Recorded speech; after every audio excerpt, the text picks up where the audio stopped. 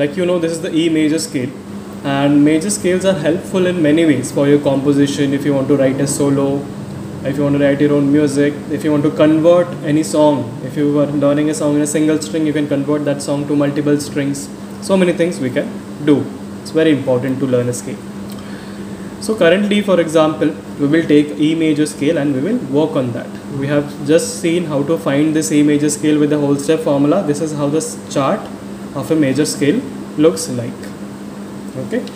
Now, for example, whenever we are playing a scale, we divide a scale into 5 different positions. We call it 5 positions of a scale. What are the 5 positions? So that it is easy for us to determine. The first position that we divide the scale is into starting from the 0. Always make sure whenever you are dividing a scale in 5 different parts, every string should have 3 notes compulsory. First division is like here, this one. This is one position. You see E is here, F sharp is here, G sharp. So this 3 notes are done. So we will close it. Don't take more than 3 notes. In one section we will only have 3 notes per string. Okay. Next string also, if you see, there are 3 notes. A, B, C sharp. All the string there are 3 notes only, not more than that. So first position you should always start from 0 fret to the 4th fret. 0 to 4. This is a position, 0 to 4th fret. Okay. This is from 0 to 4th fret. 0 to 4. Got it. Next, second position that we will divide is after it. That I'll take from the 4th fret. I'll start and take 3 notes again per string, which is here. And now you will check every string has 3 notes or not. You can see every string has 3 notes. This 3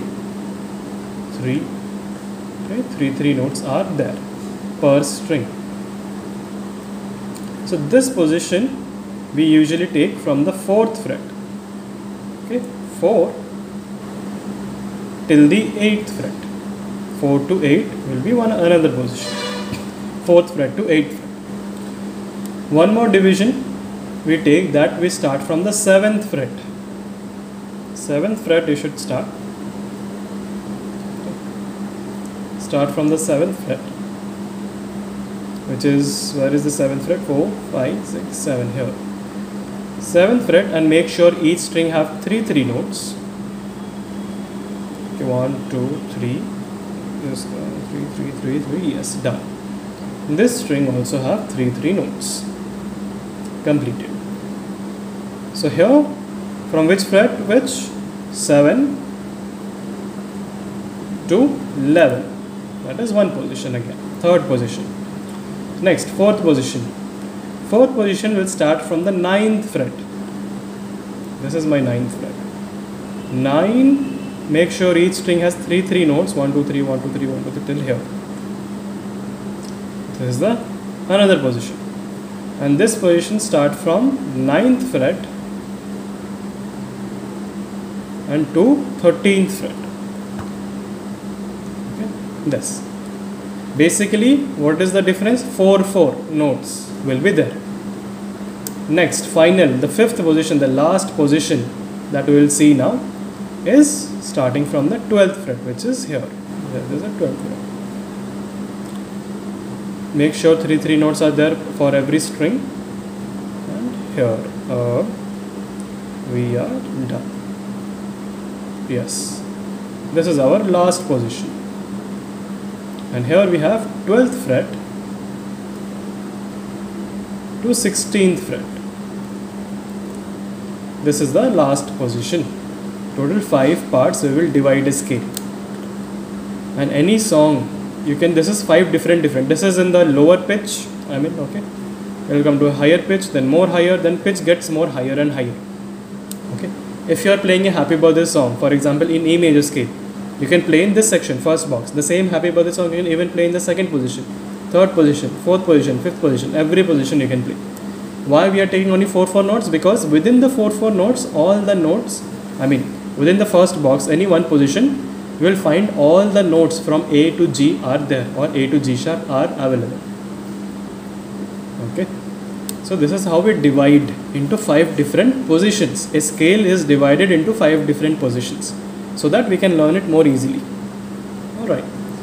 Now I'll show you, if we split this into 5 different positions, how the scale chart looks like. If you want to see the 5 positions separately, this is how it will look like. These are the 5 positions, 5 different positions of the E major scale. We have divided, not in a single diagram, in 5 different diagrams we have split it. Okay, this. So here you can see the first position. I'll just write it. It starts from the 0th fret. Okay, 0 till here. Here the division is done. If I show you this, you can understand as your first pattern, because it is from the starting part. Next will be your from here, which is the 5th fret, I guess. Sorry, 4th fret. 4th fret, right? So this is your second pattern you can take.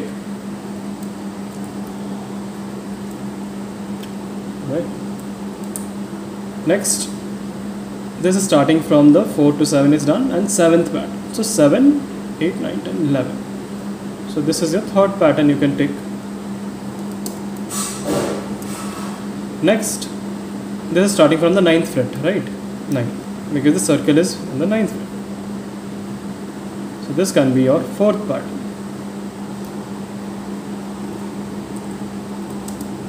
4th pattern, right? Finally, last one will start on the 12th fret. Here it is. Okay. This will be your 5th pattern, or 5th position, right? So this is the whole 5 different positions of an E major scale. Okay. So these are the 5 different positions of an E major scale. For example, if you want to play this, let us take any one position and play. I'll take the position number, let us take here, this one. Just a minute.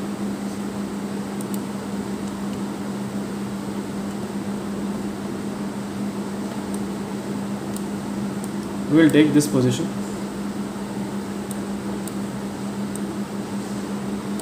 We will only take this position. Let us work on this first. Let us try to how it sounds like. From where it is starting? It's starting from the 5th fret. 4th fret. Okay. So whenever you are playing this kind of patterns, how will you play? Okay.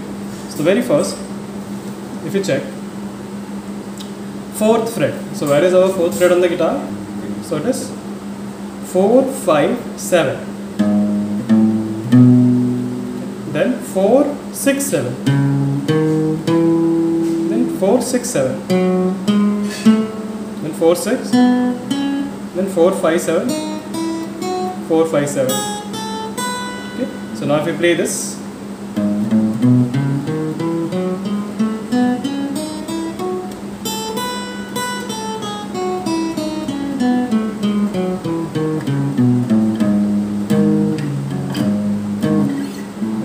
this is, so